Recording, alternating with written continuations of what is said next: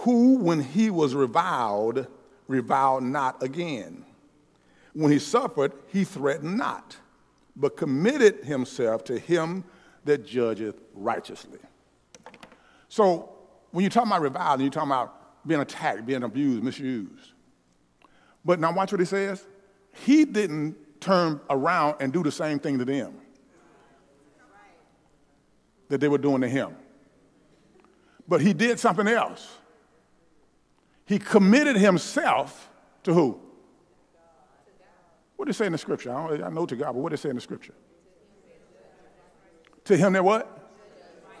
Him that judges righteously. And we know who that is. We know that's God, right? So now watch this. So in the challenge, in the situation that was coming against him, when folk came against him, when everything was coming against him, he didn't come back against them. But he watch what he did. He didn't commit them. He committed himself to him that judges righteously. So watch what I'm saying to you. Watch this. You ready? Can you hear what I'm saying? So watch. No matter what anybody else did, he stayed himself where he's supposed to be.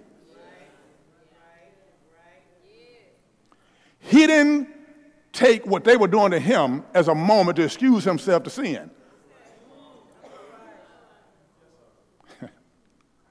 Can y'all hear me? So what did he do? He did the only thing that you really can do and come out right.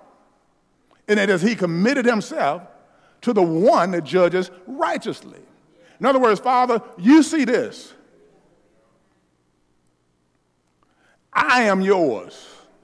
I commit myself to you, and I know you're going to handle this situation because you judge between that which is wrong and that which is right.